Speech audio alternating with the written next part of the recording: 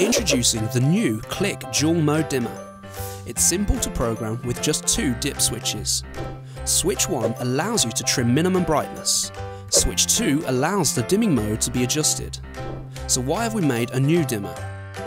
It's compatible with all types of lighting, including LED, and eliminates any problems with flickering.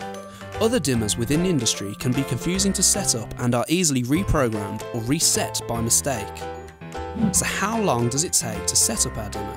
Let's test it out against the competitors. Firstly, we're going to select leading or trailing edge. Simply flip the dip switch over and you're done.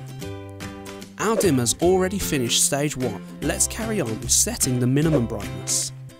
Switch the dimmer off and change the dip switch 1 to the on position.